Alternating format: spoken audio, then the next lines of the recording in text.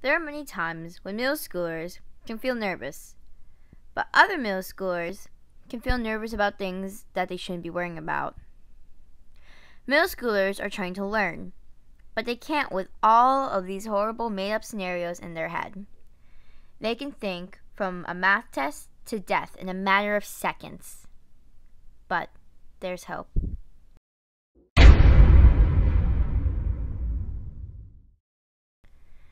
Adults have to take these measures in their own hands if they wish for their child or student to ever get better. Adults, you have to take on this role or your child will worsen. Take it from a kid who knows these feelings and sees the inside and out. If you think your child or student has anxiety, you should first know what type of anxiety disorder it is, how this can hurt the student's grades, which no one really likes, and if you don't know how to identify someone with anxiety, I'll explain some actions and or behaviors that show that us children can have anxiety. There are a lot of types of anxiety disorders that teachers and parental figures need to know, but the biggest one is generalized anxiety. This is the most common, so this is why I'll be talking about this one specifically. Generalized anxiety is when someone will worry too much about certain topics, such as family, school, and or the future. Imagine that you're sitting at school just minding your own business when a random thought hits you just about a simple assignment. Then you think about school. Then you think about life. Then you think about the future. And this list can just keep going on until the child or student just starts to feel horrible. This is also why anxieties like these can affect your child or student's grades. According to Anxiety Disorder Fact Sheet for Schools, when kids are anxious in class, this means they are thinking of something else. They aren't paying attention. This can then spiral into them having a lot of trouble completing classwork/assignments in class due to them not focusing in class. When they think they are in the zone, they are worried, they are scared, they don't care about what's going on outside because they are too deep into the thinking. But of course, not all kids are like this though, because certain types of anxiety can also affect the students.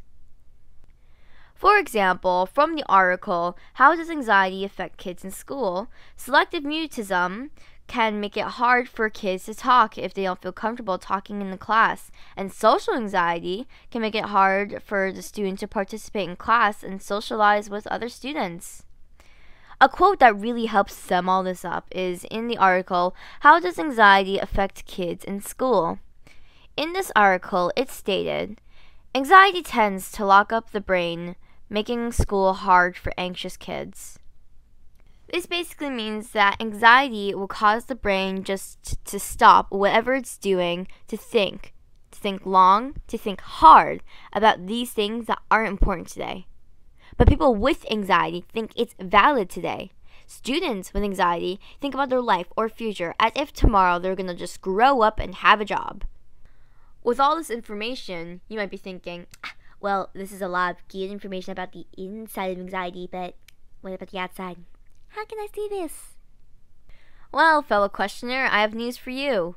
According to the article, How Does Anxiety Affect Kids in School?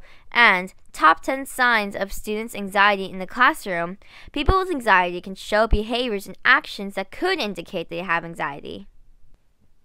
For parents, your child might have bad sleeping habits. For example, hard times falling asleep, sleeping in, nightmares, and waking up but still feeling so tired. You might also notice that for your child or student, stop talking with close friends. Now, for teachers. Teachers, you might notice that maybe your student hasn't been participating in class activities as much as before. Or maybe they haven't been talking much at all, from just raising a hand to in the halls completely. Also, the child or student can be very squirmish and just not capable to sit still. To sum everything up, anxiety is no laughing matter and needs to have awareness and be taken seriously. These facts are all ways that can help you see if your child or student has anxiety. But either way, always try checking in with your children or students every 2 weeks because you never know when or if anxiety will hit them. When you talk with your child or student, don't ask them how they are feeling or if they're depressed. Ask them what they did today. Ask if they feel comfortable. Ask how happy they are on a scale from 1 to 10. Just ask them any specific questions that can make them feel happy to answer. With these talks, your goal is to make the child or student feel safe where they are, calm and not nervous talking with you. Let them talk. Let them vent. Let them talk with you because that's a chore as an adult you have to do. Even if you don't think your child or student doesn't have anxiety or anything wrong with them, still always check on their mental health. Because unlike physical, mental health is an eternal war.